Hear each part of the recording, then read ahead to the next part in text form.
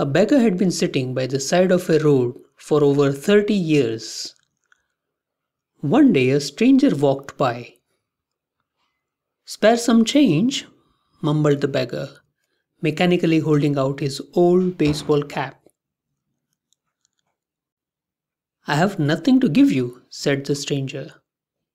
Then he asked, "What's that you are sitting on?" "Nothing," replied the beggar. "Just an old box. I have been sitting on it for as long as I can remember." "Ever looked inside?"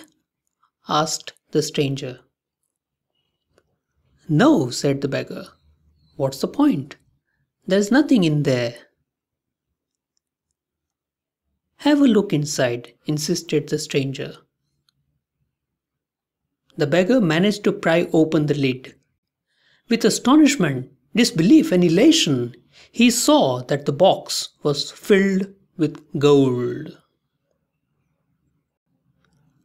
I am that stranger who has nothing to give you and who is telling you to look inside. Not inside any box, as in the parable, but somewhere even closer, inside yourself.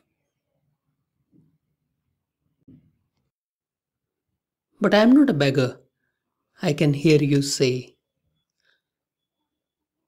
Those who have not found their true wealth, which is the radiant joy of being and the deep, unshakable peace that comes with it, are beggars, even if they have great material wealth.